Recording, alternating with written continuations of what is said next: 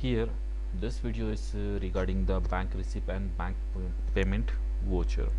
How to record bank receipts and bank payment. Okay, it's a voucher means we have to go voucher types. Okay, accounting info, ledger we have already created. Here is a voucher types. Go into the click the voucher types. Here it's a create option. Go to the create option, name bank receipt.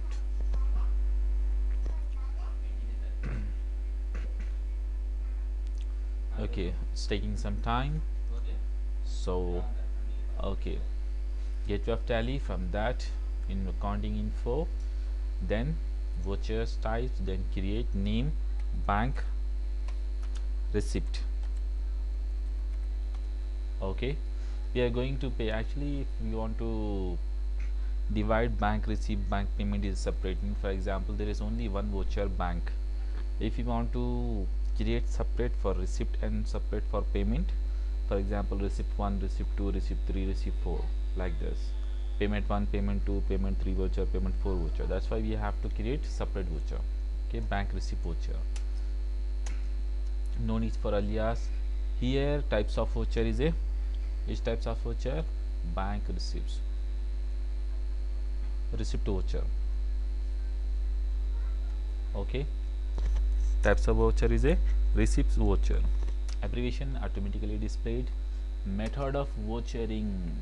Method of vouchering is a automatic. We have to select automatic because automatic it will take. Use advanced configuration. Yes, here enter and you will go, it will take you another window. Starting number 1, yes. Width of numerical parts 0, no need. Okay, prefill with 0, no need, we don't want to prefill or fill anything, so no. Start definitely from 1st April, and okay, starting number should be 1 only, and particular yearly we want to, types of periods yearly we want to see. Okay, then here prefix detail, this that one is a restarting, here is a restarting, now it's a prefix detail applicable from when we have to start 1st April. Okay, particular prefix means how it will be appeared. For example, how it should be appeared, BR bank receipt like 1 slash, means after that here 1 2 3 4, like 1 2 3 4, by default it will appear, by default it will be appear. Now go to the suffix. Here you will find means any date if you want, if you want to put April. Here if you want to put, you can take slash 06 slash 07, means 6 to 7. For example, 2006 to 7, 2008 to 9, 2009 to 10, anything we can take. Okay, it's okay. Now effective, use effective dates for voucher. Okay, make a no problem, make optional as a default. Okay, use common narration, yes, you can put yes. Narration for each entry, no need. Okay, print after saving, if you want to print after saving you can put yes.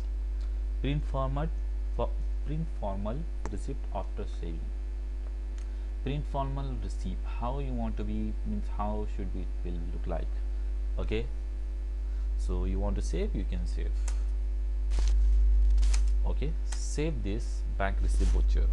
Now go to the same thing like this, bank payment voucher. How we can calculate the bank payment, means how we want to prepare. Again the procedure we are following, accounting info, voucher types, create bank payment, bank payment voucher. Okay, here is a payment, select the payment. Use automatic method of voucher numbering, automatic method of voucher numbering. Numbering is automatic 1 2 3 4. Advanced configuration, yes. Here in press enter, it will leave you means old window and it will come a new window. It will bring you a new window. Then starting number 1, definitely with nothing we don't want. Prefill with 0, no. 1st April, definitely we want to start. Yearly we have to do. Here is a applicable prefix first starting from 1st April, and what we have to write, bank BP, bank payment slash. After slash it will be appear 1 2 3 like. Okay, here what will we do, 0627 06207 08209, like this we can prepare here. Okay,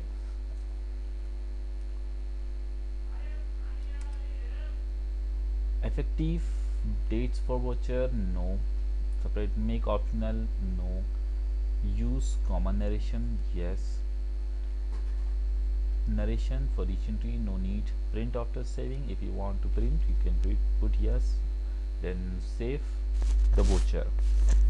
Okay, this is how bank receipt and bank payment voucher will be prepared.